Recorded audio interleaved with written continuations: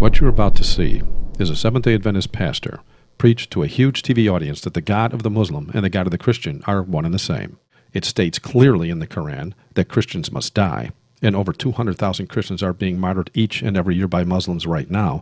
This SDA pastor actually preached we should worship Allah along with them. Notice the picture on your screen right now. That's actually Seventh-day Adventist students bowing to Allah in a Muslim mosque in Arusha. I share this picture to illustrate this isn't just one pastor doing this in the SDA church. This photo can be found in the summer issue of Andrews University 2009 Focus magazine on page 21. You can also view or download this picture by copying the link on your screen right now. The fact this happened back in 2009 proves this is nothing new for the SDA church. As far as we know, they have now been preaching a pro-Islam message in their churches and universities for at least 2 years. Keep in mind, it has also been at least 2 years since the Vatican has been performing an ecumenical push with the Islamic people as well. With that being said, let's take a look at the video. That if you want to know the truth about Islam, don't go to Rome. Go to Bethlehem instead.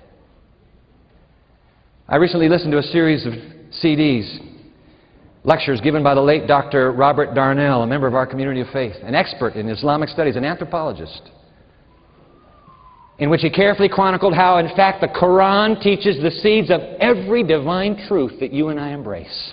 The seeds are all there. It was Darnell's lifetime mission and conviction to cultivate those seeds in dialogue with the children of the East. And in an hour of history, when the West is turning against those children, ought we not to be the first to raise up our voices in their behalf?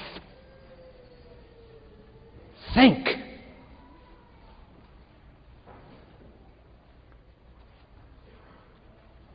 Why shouldn't we?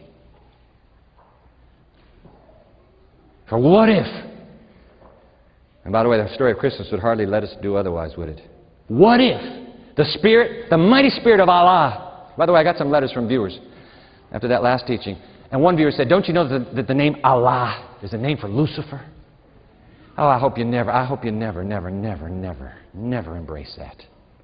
Allah, listen carefully now. Allah is closer to Elohim, the Hebrew name for God, than is our English word God. In fact, hold on to your seats. The English name God is a Nordic pagan god.